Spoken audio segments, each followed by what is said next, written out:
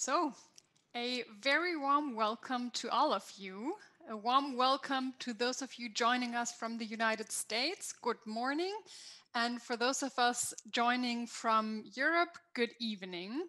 And for Eric Schmidt, who's our special guest today, a very big thank you for having made yourself available for this special session on a new global digital order. My name is Elisabeth von Hammerstein. I'm a program director here at Körber-Stiftung in Berlin, which is hosting this special session, the final session of the Berlin Foreign Policy Forum today, together with the Aspen Germany. Thank you, Liz. My name is Rüdiger Lentz, and a very warm welcome from me too. We all know that we're living in an interconnected world. We all just experienced it at the Körber Forum, which Liz just referred to throughout the day. And many of us are proud of being members of that interconnected world, but others are fearing the accelerating speed of the technological advancements in this field. Or as Alan Turing once stated, and I quote, "Machines take me by surprise with great frequency," end quote. So where do we stand now, and which way will we choose for the future of digitization and the future of our globe? This session will be as much about predictability as about values, about regulation and the need for a global digital contract. We could not think of anyone better to talk to and to discuss this topic than Eric Schmidt, technological entrepreneur, big thinker, and certainly one of the most competent persons to talk to. Thank you for joining us. I couldn't agree more. Thank you both for having me. Thank you for letting me come in and zoom in from California. Thank you to both Körber as well as the Aspen Institute, with which I've had a very long association. So I'm looking forward to the session. Great, so are we. Just a few words of introduction of Eric Schmidt. Rüdiger just mentioned it. He is really one of the most influential figures in tech. He's currently the chair of the National Security Commission on Artificial Intelligence. And as all of you probably know, the former CEO and chairman of Google. He is the co-founder of Schmidt-Futures, author of several books, including the New York Times best-selling book, The New Digital Age, Transforming Nations, Businesses, and Our Lives, and host of a new podcast, which is called Reimagine, in which he talks to the world's leaders in government, business, science, and technology about their visions of the future of society after COVID-19.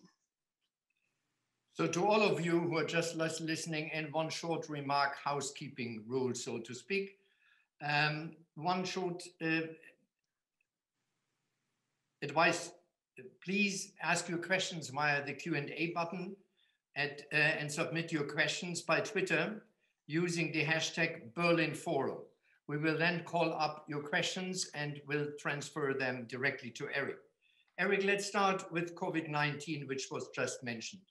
The current crisis has changed our life tremendously, all aspects of our lives. Undoubtedly, there's also been a catalyst for tech adoption by AI-driven solutions for finding new vaccines, by contact tracing apps, which we all more or less experienced throughout the last month, or edge computing in trying to help the suffering.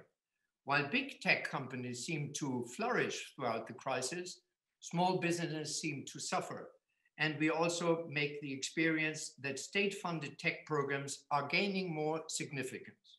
So how do you evaluate the way the pandemic has impacted global health and tech dynamics? Well, so first, thank you. Let me say from the outset that the primary job of governments is to keep their citizens safe and healthy and prosperous. And by any measure, the vast majority of the Western governments have failed. The failures in Europe are well understood. The failure in America is tantamount to a tragedy beyond proportions. The fact that in the United States, people who were elected did not believe in science, did not listen to the advice of medical health experts, who go down in history as one of the great, great tragedies. and an awful lot of people have died early. There are many estimates as to the excess deaths, but let me just say that there was another way that was not chosen, and that's a genuine disaster for America. And I suspect that Europeans will come to the same view in some of the European countries. The consequence of the pandemic is really profound. And there's a lot of negatives. There's a few positives. The negatives are most obviously health and life and death and all of that, the loss of education. The pandemic is much worse for people who are in minorities and in poor economic and health situations. In America, where there's not universal health care, I'll give you an example, Hispanics and African Americans are falling ill and dying at a rate of 4 times worse than Caucasians. How is that okay? It's not. The pandemic has also accelerated digitization. We all knew that digitization was coming. It's been coming for 20 years. And in many things that would have taken a decade have now occurred in 6 months or 8 months. And I don't think that we're going to go back to the way it was before. I think that the digital world will have advanced, in particular with electronic commerce, working from home, working from the office. Salespeople will be able to travel by Zoom rather than by airplane. Most of these are positive. As you pointed out, the economic damage has not been to the tech sector, but it has been to small mom and pop shops and other businesses that were not digitized and were unlikely to benefit from digitization. So in that sense, the pandemic has which is a terrible tragedy, has accelerated digitization, which we should have expected. Eric, let me just stick to that point because you just mentioned the bright side of it. It has accelerated the speed and that it has its positive sides. But you also said that the Western societies and governments failed. Does that mean that China, an autocratic state, which suppressed it much earlier with other measures, is the better model? Well, there's no question that democracy is a better model, but democracy failed us in this case. In a pandemic, you have to act quickly and aggressively to contain the spread. And this particular disease, the majority of the spread is asymptomatic. That is, people are unknowingly infecting others. Had the government sat down and explained all this in a clear way and built incentives for people to follow those rules, we would have had far fewer deaths. With respect to technology, there are many things that the governments could have funded that they did not. In particular, if you look at Asia, in democracies like Taiwan and Korea and so forth, they have very rapid testing regimes and very rapid test and trace maneuvers. These are in democracies, by the way. Mm-hmm. And it has taken a very long time in the West to build that kind of system. I believe the only way to control this virus is an aggressive amount of testing. If you look on any measure, the amount of testing that's being done in the West, and in particular in the United States, is abysmal. And the reason that we have all these questions, like should the schools be open? We're taking guesses, are the restaurants being closed, are the bars being closed, are because we can't test and find the answer. It's as though we're fighting a war without data. So if you're looking beyond COVID-19, what would you say are the long-term effects? And maybe you already mentioned some, but what would be your major lessons learned about applying technology to combat global pandemics? Well, I think there will be many, many people who will review this, and they'll all conclude the same thing, which is that when you have a pandemic which is highly infectious, you have to act quickly.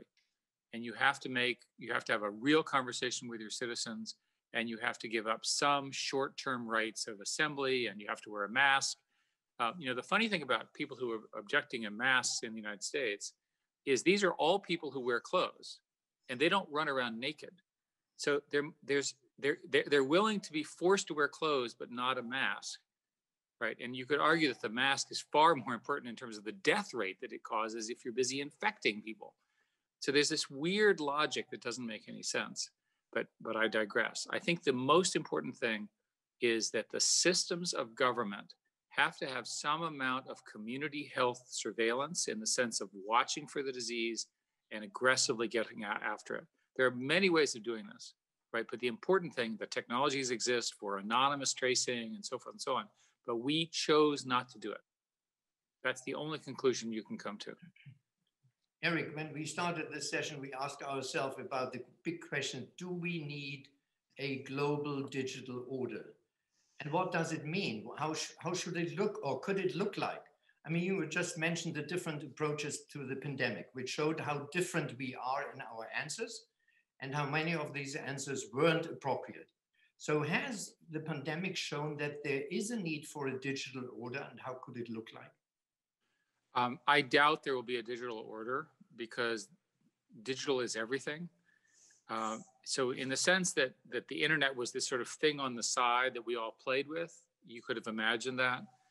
But now that the internet, broadly speaking, and digitization, broadly speaking, is at the core of how societies work, every difference between societies will be magnified in the digital world. The lesson is that digitization does not cause peace and well-being. Digitization enables various powerful components within a society to continue in whatever they were doing. And so digitization allowed China to become more authoritarian. Digitization allowed America to become more diffuse and disorganized, right? The two are, they're clearly incompatible, but they're both logical outcomes of a society, the differences in between societies. Going back to the pandemic, I think a reasonable reading of this is that governments that were well-functioning and clear-headed and strong are likely to have gotten their citizens through the pandemic better than governments that were disorganized, confused, or pitted against each other. And I think that's an important lesson to be learned. More broadly speaking, I would say you could imagine you would write a book which said that humans would face a threat from outer space or a virus or something like that, and that we would have a meeting and we would all agree to fight the virus together. And that is precisely what did not happen. Right? It precisely tore us apart to the point where we don't agree on all sorts of things, including distribution of vaccine information and things like that. So that does not bode well for the global challenges that we will face next. And it tells us something about how we're choosing to run the world. You just mentioned that there is no global order, and there couldn't be a global order, but the opposite of order is disorder and disruption. So how to live then with disruption, and how could AI help sort of organize disruption, or in another way asking you, do we need more regulation to tame the beast and all the different directions which are included in the tech developments which we're facing right now? So I'd like to make a somewhat annoying point, which is that whenever I'm in a European audience and with very, very smart Europeans, one of the first questions that is asked is regulation. That does not happen in America. Yeah. And I'm sorry to be so blunt, but I think it's important to say that it depends on your model of how digital order will be achieved. I think the evidence is the following. The China model is now well understood and is successful for at least a billion or 2 billion people in the world. And the China model is intense competition within the country, very brutal government regulation, and the government promoting national champions. It's a specific model that works for China. It's very different from what we do.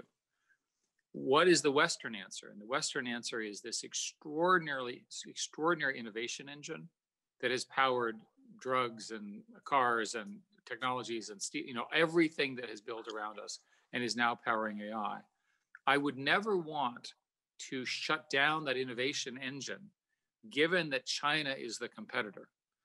And what I find now is that the US and Europe spend all their time bickering over things, when what the US and Europe should do is we should unite around the common values of democracy in the internet age, and we should collectively build systems that reflect those values, and we should work really hard to get those systems to be adopted globally, because we have a competitor.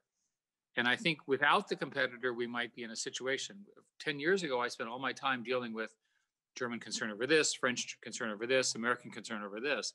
I would argue to you now that those are not very important compared to the fact that we have a well-organized competitor under a different system. So let's move the issue of regulation to the third part of our conversation, maybe, and let's get into a topic that is probably more of US concern, which is the race for digital dominance. You just briefly touched upon it. The US, I guess, is still the digital superpower. 15 of the world's top 50 digital technology companies, excluding fintech and e-commerce firms, are American, and most of the others are based in states that are very closely allied with the United States: Japan, Western Europe, Taiwan, South Korea, Mexico. The remaining 8, I think, are Chinese. However, and you briefly touched upon that, some argue that in multiple areas, including facial and voice recognition, including 5G technology, digital payments, quantum communications, and the commercial drone market, China is catching up very fast, and some even argue it has already surpassed the United States. So I wonder, do you agree with this assessment? And is or will the US be able to keep up with the Chinese development, or will we have to prepare for a new digital superpower? So another way of making your point is to look at the top 8 companies in valuation in the world. 5 of them are in the United States. 3 of them are in China. They're all tech companies. So tech, which I've been part of for my whole life, went from being something on the corner to being the most valuable, most impactful, and perhaps most controversial companies in the world because they largely work on information. I chair this AI commission for the national security of the United States, which is appointed by Congress, and we spend a lot of time looking at this question. The West can continue our leadership in digital, and in particular in artificial intelligence, if collectively we do a number of things. We need to double or more our R&D budget. This is true in the United States. This is also true in Europe. Another soft and unpleasant point about Europe is that Europe underfunds its universities relative to the United States. One of the best things that Europe could do would be to give more money to the universities. The universities are fantastic. They are relatively terribly funded compared to America. We talk a lot about needing for a national research network so that people can build on these complicated platforms and get access to data. We speak a great deal about the fact that we need high skills immigration. It is taken for granted that really brilliant people are working in this area, and we think they should all work on the projects that we're talking about and not on ancillary projects, especially not in China, which means, for example, that high skills Chinese graduate students should be welcome in Europe and the United States. We also spend an awful lot of time talking about alliances and partnerships, which is why we're on this call. The United States is not at the same physical scale as China, and China has 4 times as many engineers, and they're very focused on both dominance in AI as part of dominance in a number of other industries by 2025 and 2030, respectively. So not only are they doing it, but they also have a plan. Europe has a digitization plan, which does not reflect that priority. It has other priorities that Europeans care about. And collectively, what we should do is we should form a group of, I'll pick 10, 11, 12 countries, which would obviously include Germany, of the ones that have the ability to operate directly to build these new platforms. And in particular, that list should include Japan and India, not just Western Europe, which is where we are used to and we are often our partnerships. Eric, here's one first question from Ned Wiley, and he refers to the different approaches to the pandemic in the US and Germany, and especially Europe, but especially Germany.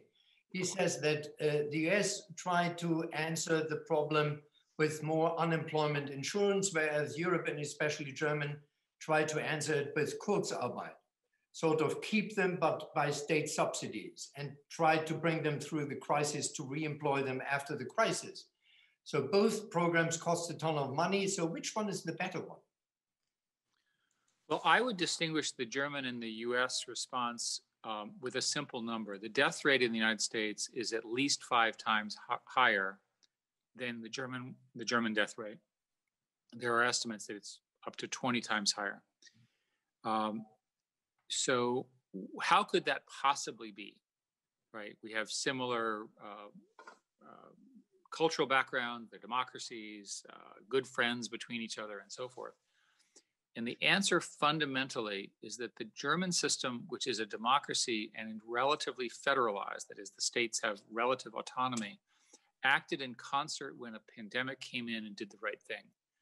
In America, the president, who clearly did not believe in science, he did not believe what healthcare people were telling him, simply allowed the states to do this. And what has happened is the first wave of states was seen in the blue, the cases were seen in the blue states, which are the large urban centers. And so for a while, there was this perception that this was a disease in the United States that would take out blue states, but not Republican states. Today, we have a situation where there is a horrific pandemic in the Midwest, largely in Republican states, and largely due to the governors who made up their own decisions, not closing down bars and restaurants, not requiring masks, and not doing the things that the other states have done. History will judge this decision a deadly decision. That would never have happened in Germany. Let me bring in another question from the audience because we already have several coming in. The question is about the future of human beings with implementation of artificial intelligence and the negative consequences for humanity. How do you think governments and corporations will tackle the future huge unemployment caused partly by artificial intelligence? So it's interesting that your questioner has some assumptions in their question, which I don't agree with. There's a great deal of evidence that the economic systems in the future will create more jobs. Jobs are created because of interconnectedness, for globalization, because GDP is growing, there's more investment, there's more innovation, all that kind of stuff. The question to me is what kind of jobs? And in the United States, which I'm more familiar with, there are shortages of reasonably skilled jobs in the sense that there are positions that are open for people. And there's lots of people who are looking for these unskilled jobs. And so economists discuss this as a general term of a bifurcation. There's a very powerful services sector, which is relatively unskilled and relatively low wages. And there's a very powerful group that is sophisticated knowledge workers who get all the money and the wages and the growth. I think a fair reading of this is that AI, unless we do something, will increase that gap. The jobs will be there, but the inequality will increase because the AI will empower the knowledge worker.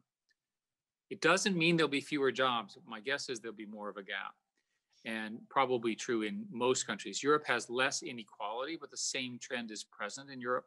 You look at this in the service, in the tensions over the service agreements and things like this. And what I would say to you about the solution to that is for the people who are working on AI to use AI to take people who are unskilled and make them more skilled. And I defy you to argue that taking someone who's relatively unskilled and making them smarter is a bad thing. And we think that with AI, in terms of learning systems and collaborative systems, it's likely to be the case. Most people think that AI means autonomous robots, which is they get from movies. The vast majority of AI use, probably 99.99%, will be humans and computers interacting. That each does things differently, and together they do it better. That's the big dream, and that's your vision. But let's come back to what you just mentioned before, when you said here are the big five in the US, 3 biggies in China, and no one in Europe. So we are lagging behind. You rightly so described the gap, and you said education and maybe research and development might be the way out.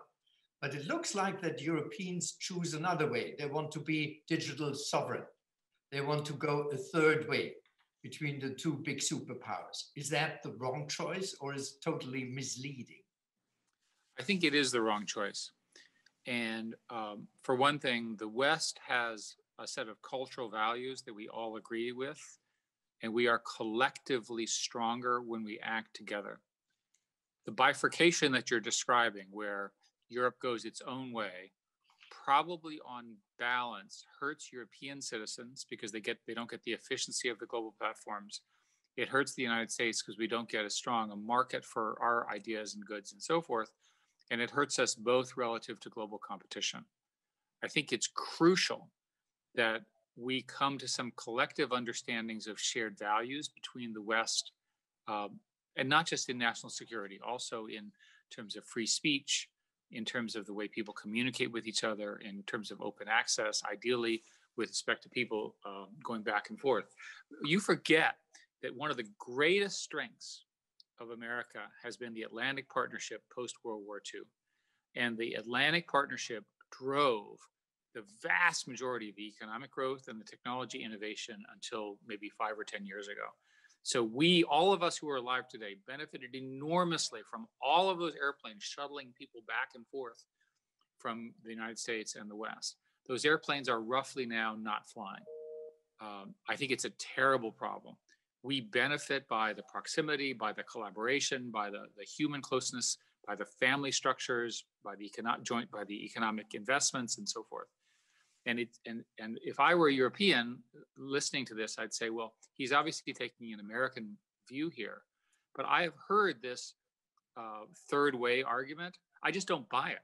I think it's just not in your interest.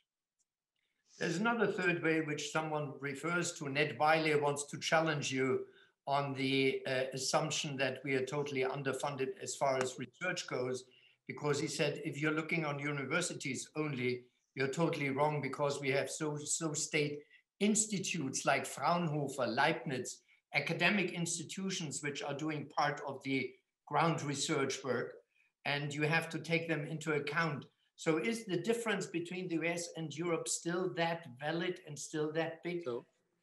So with respect to your questioner, I just don't agree. I've spent a lot of time looking at this. If you take the research institutes and the graduate programs and the R&D funding in Europe, it's off by a factor of 3 or 4 or 5. The amount of money that American research universities and their associate research institutes is enormously larger. And you see that in many, many fields. And I think it's part of the issue. Having run this part of Google, I can tell you the people and the professors and so forth in Europe are fantastic. We had at one point 10,000 engineers in Europe. We know how good they are. And yet, why have these technologies not created the kind of innovation that it should have? It's a structural problem. It's time for Europe to have an honest conversation about that. So let's talk about differences and commonalities between the United States and Europe, because you just mentioned that. And you already mentioned that Europe has taken on a leading role when it comes to regulation. But with the incoming Biden administration, I think there are signs that he will be tougher on regulating big tech companies. And I guess one of the important decisions will be how he approaches the issues of competition. And he will have to decide whether to push for new antitrust legislation, which was also called for by a recent report by David Sisselin, the Democratic head of the antitrust subcommittee in the House of Representatives. And I wonder, to what extent do you agree with this approach? And where is the United States moving more in the direction of Europe? So I would say there's 2 things. So in the fractured politics of America, there are 2 things that are widely agreed to in Congress. One is this issue of China as a future threat to America. And the second is concerns over what you're calling big tech. So you are correct that, for example, over a 10-year position, things have changed. It's also true that over those 10 years, those companies are far larger and far more embedded in everyone's daily life. So with respect to the question about antitrust, which I think is what you're really asking, I am not in favor of using antitrust to solve this problem.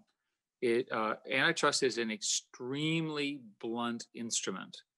And what happens in the history of antitrust in America, and I should say, by the way, the American antitrust law is different from European, so let's keep them separate. The companies get themselves organized. There's this huge lawsuit. It goes on for a very long time, and it goes well past the time when the technology that's at issue is relevant. And I'm not endorsing it or criticizing whatever. I'm just saying those are true. It'd be far better for the West and for Europe to try to figure out what you don't like about what big tech is doing and regulate the things which you believe are excesses. And it's hard. It turns out it's really hard to write down what you want. And partly that's because the tech industry reflects the cultural values of the countries that they're in. So I used to say at Google, we make a very hard decision every nanosecond because we rank everything. Now, if you want to control and regulate our ranking, write an algorithm that the government can tell us how to rank. By the way, you'll discover that it's really, really difficult. Really, really difficult. And so before we go the regulation path, which is the first idea that comes in these European elite conversations, why don't instead we figure out a way to get European companies to be operating at the global stage? I'm a big Spotify fan, blah, blah. There's all sorts of examples of very, very good European firms that are coming. Why don't we figure out a way to get them to be globally dominant and powerful?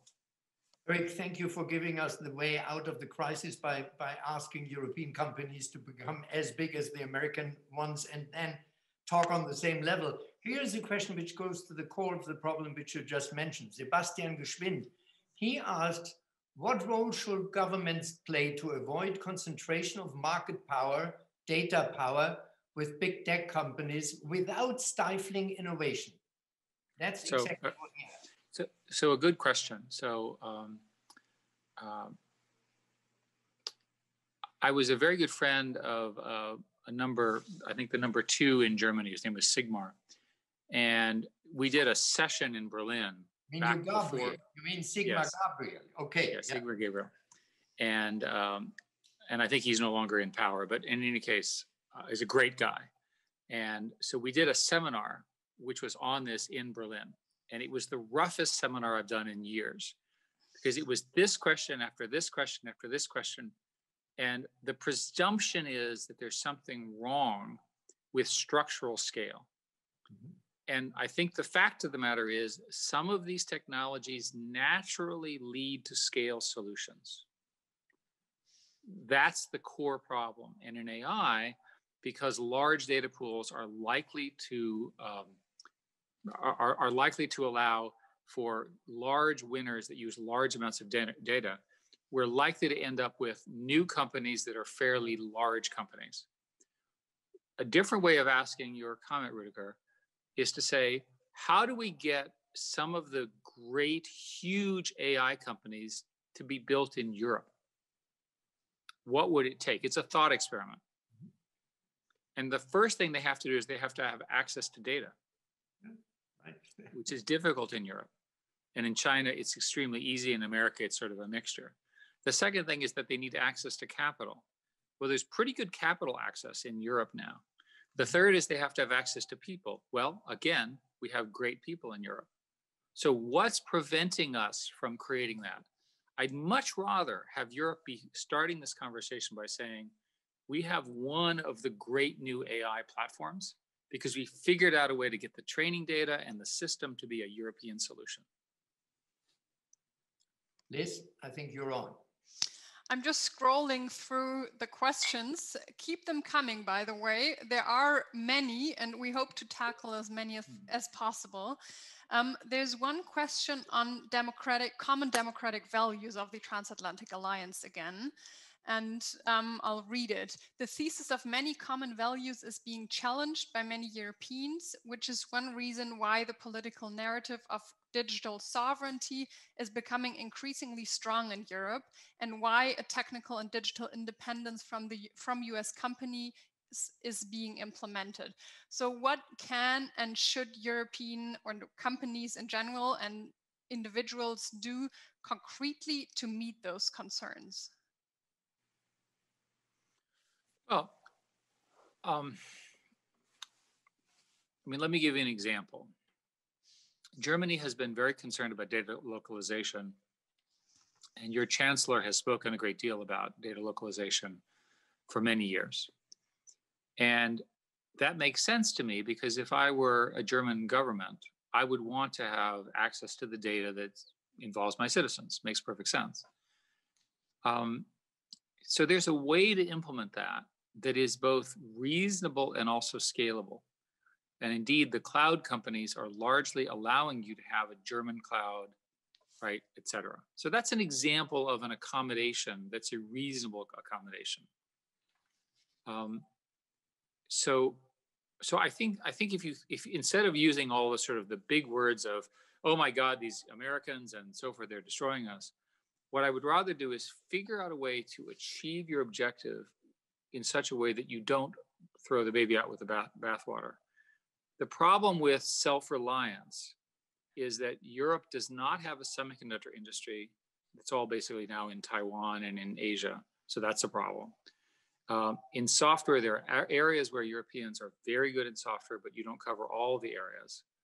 And finally, it's just a scale game. I'd much rather have European and American firms operating together, sharing information, operating on open source platforms, working together to make the world the values that we collectively care about, which are largely democratic and as opposed to authoritarian, and win against the China model. Let's stick to that global issue and global threat at the moment, because I think that was what we experienced under President Trump, that he wanted us to fall in line with his very sort of antagonistic China policies. Will that also be the question of the Biden administration, asking us what our position towards China is and asking us to join forces with the US as far as formulating a common China policy?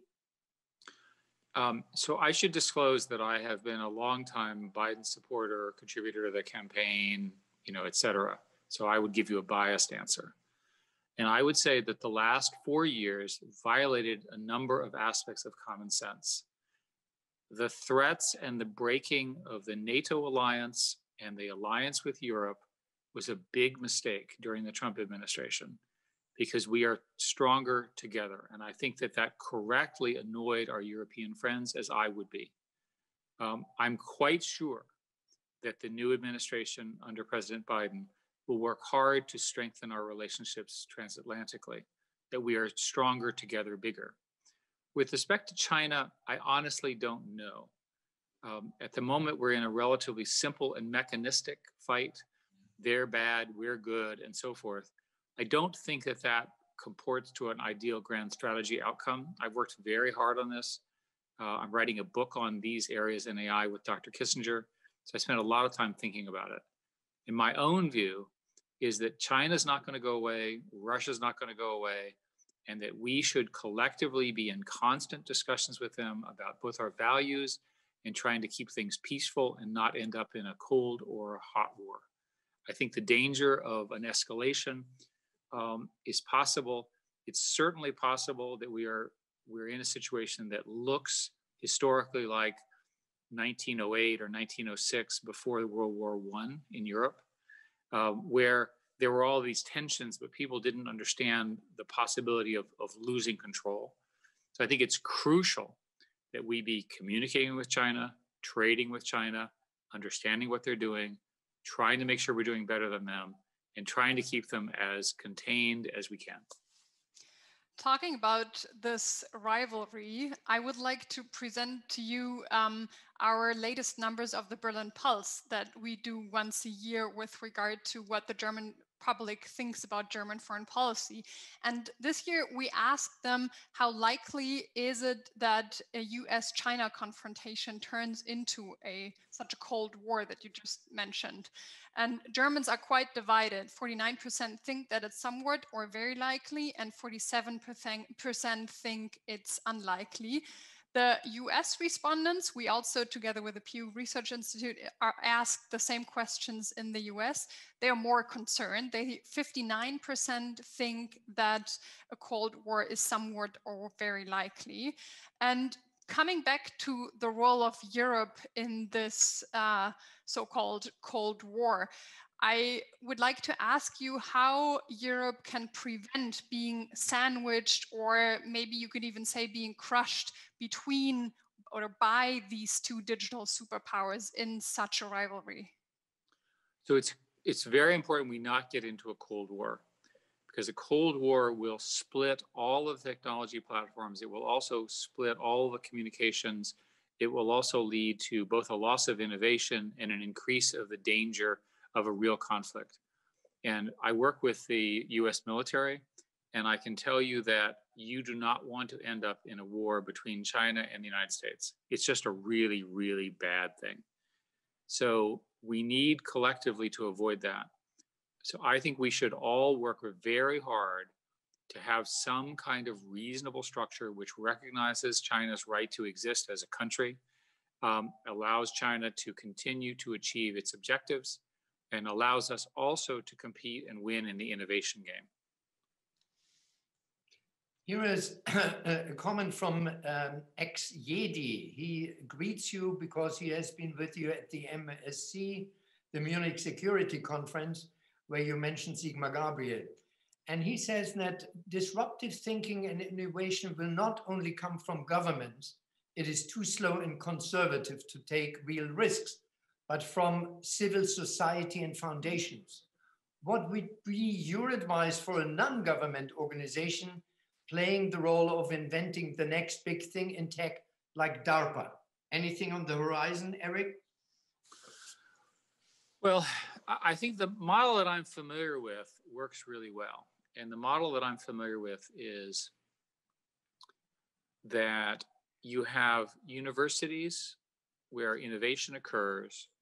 You have entrepreneurs who are often young, inexperienced, but driven, who change the world.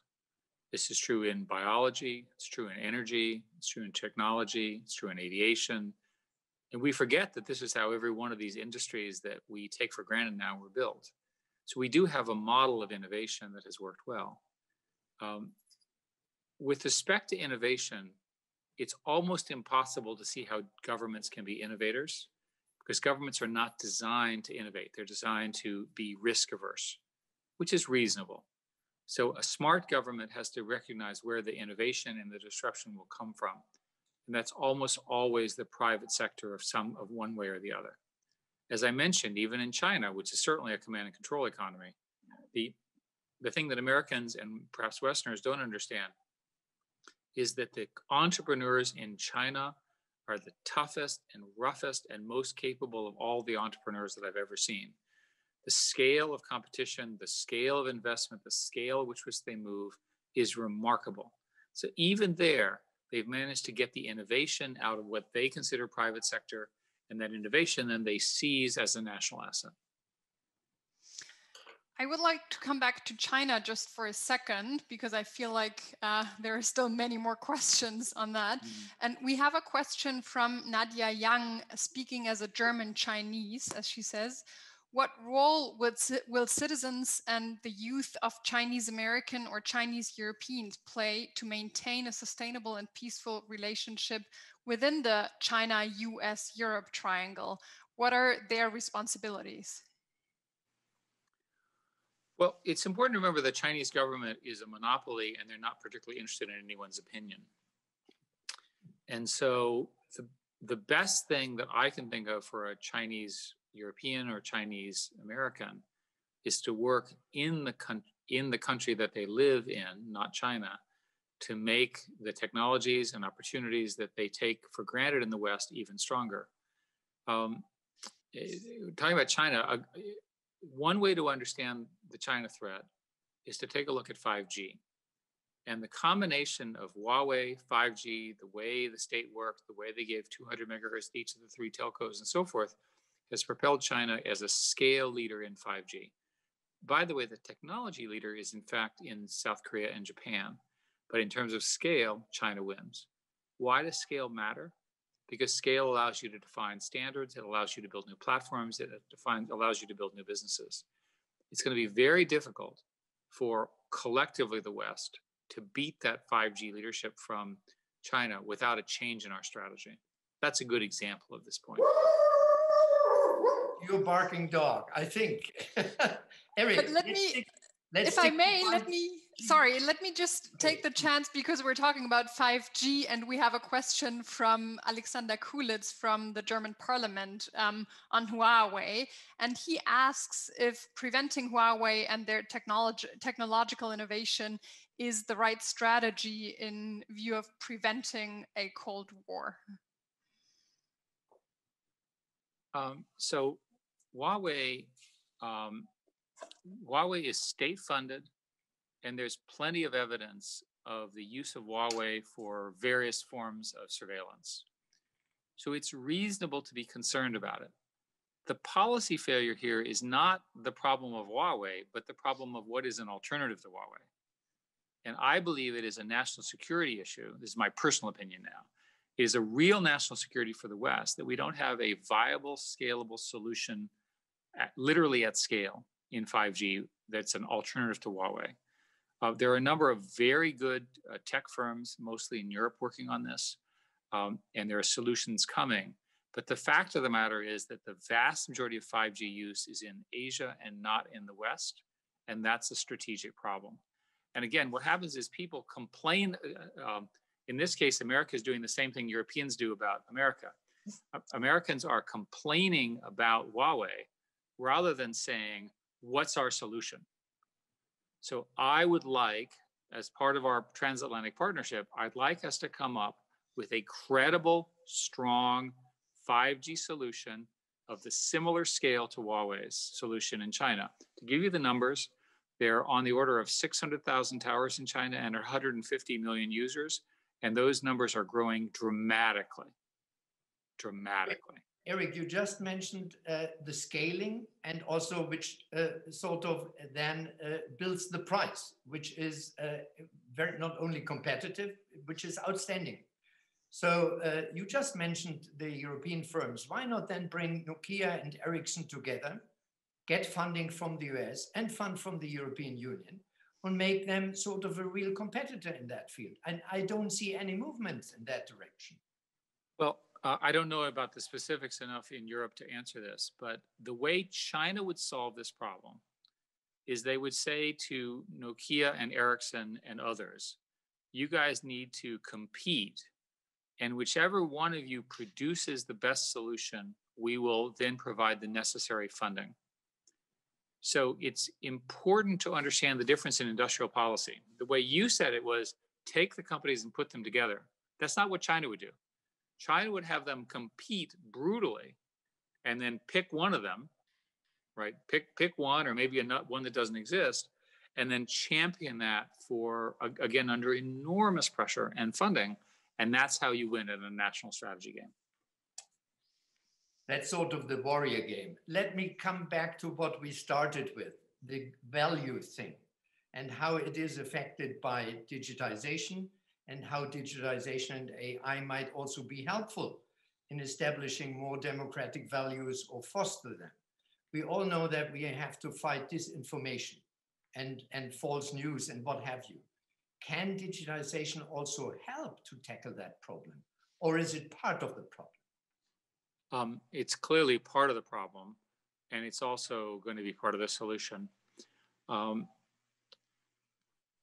There are many, many examples of what I consider to be errors in this case. Facebook recently, a few weeks ago, announced that they were not going to allow deniers of the Holocaust to continue posting on Facebook.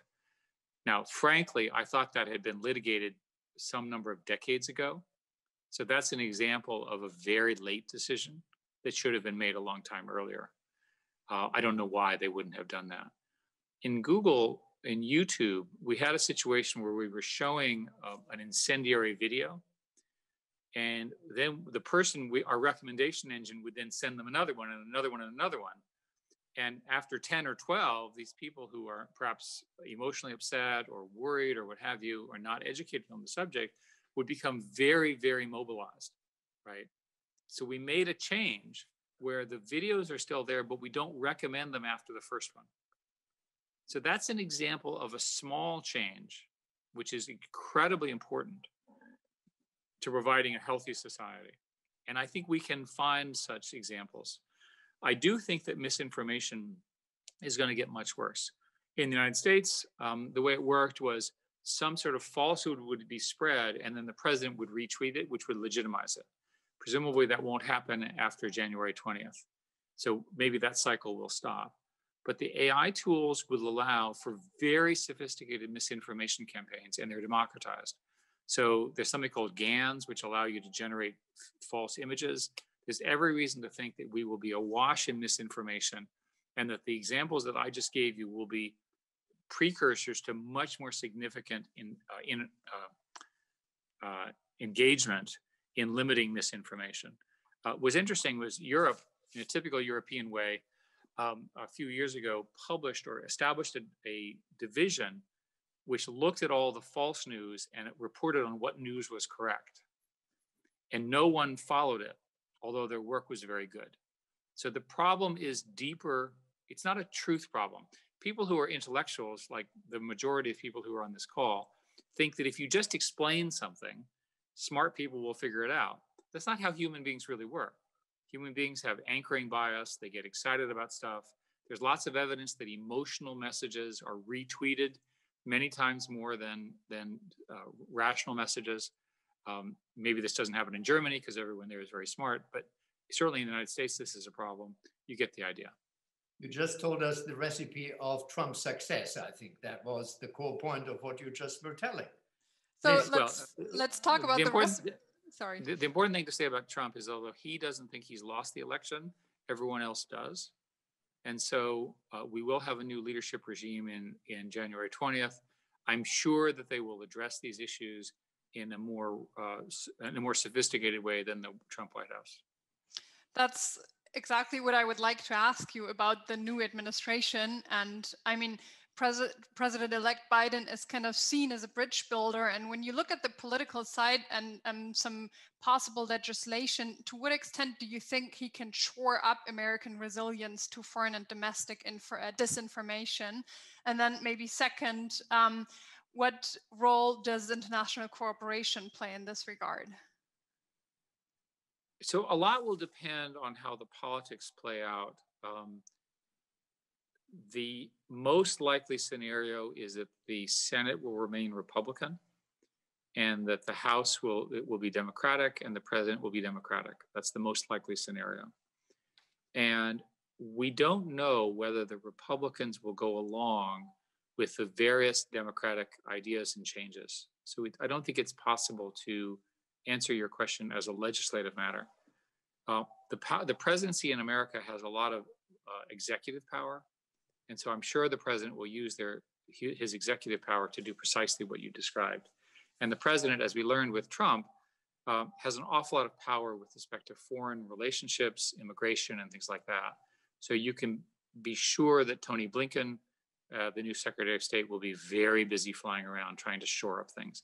And he has said this many times, so I know he'll do that.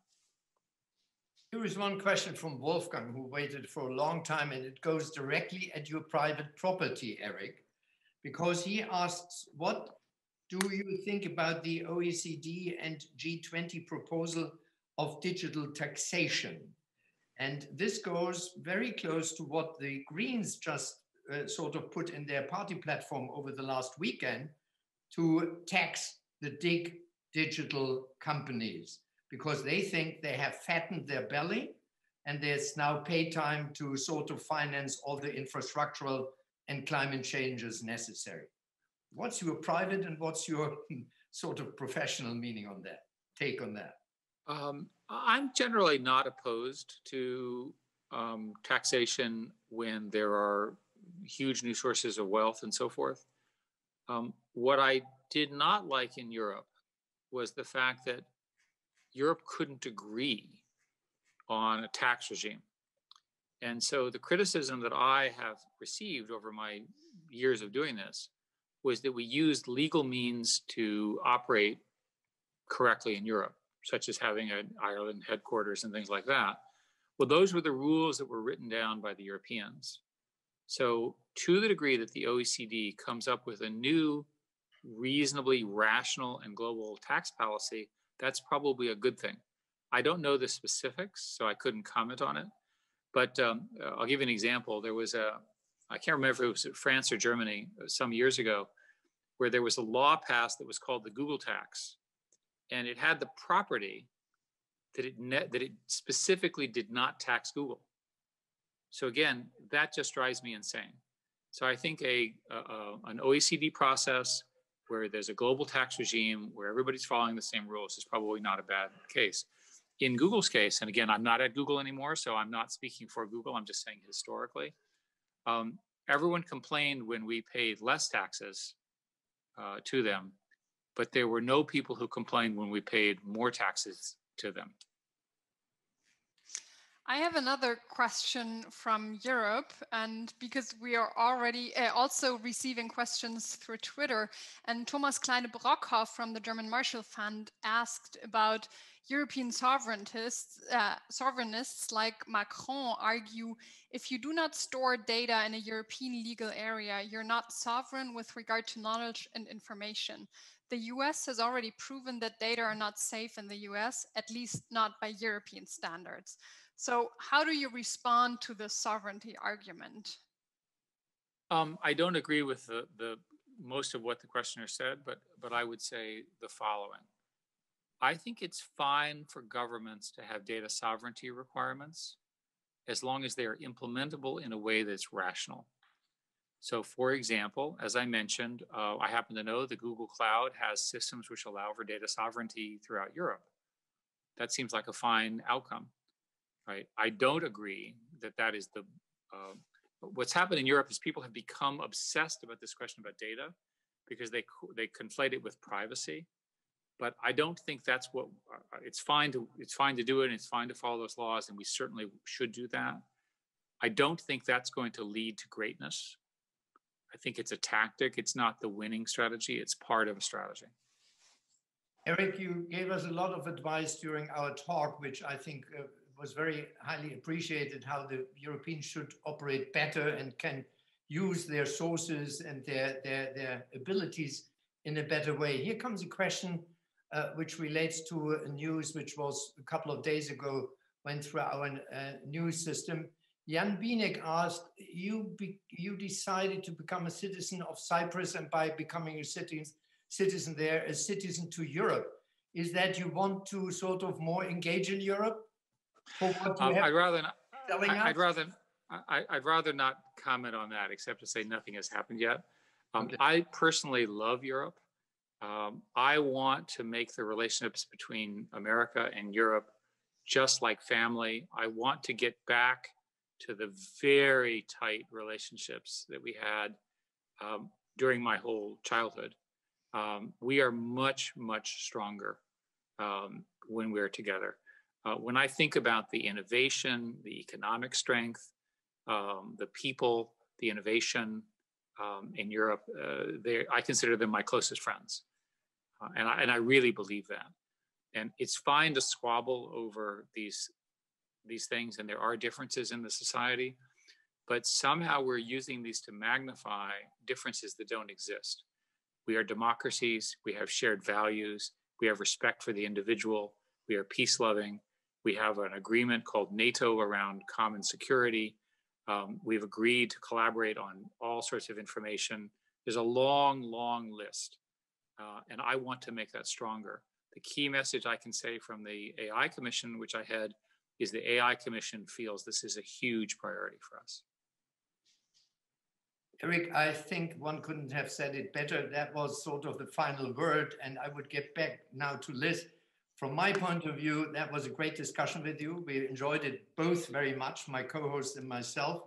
Thank you so much, and I hope that our audience also enjoyed and was enlightened by your very precise and very forthcoming remarks.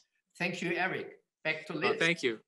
Thank you also from my side, and also on behalf of Körber-Stiftung. And I think this was an excellent conclusion to our one-day Berlin Foreign Policy Forum, which convened for the first time digitally this year. So there's really no better way to end than with Eric Schmidt. Thank you so much to you, Eric Schmidt. Thank you to Rudy. You called me Liz, so I can call you Rudy. Yes. And thank you to all of you for listening in and for actively participating in this session. We're sorry we didn't get to ask all of your questions, but it was just too many. There will be a recording of this session online. And with this, I think it's a wrap. Thank you. And Okay. welcome Thank you, guys. to Europe whenever you come. I look forward to getting there as soon as I can. Thank you. Thank you all. Bye-bye.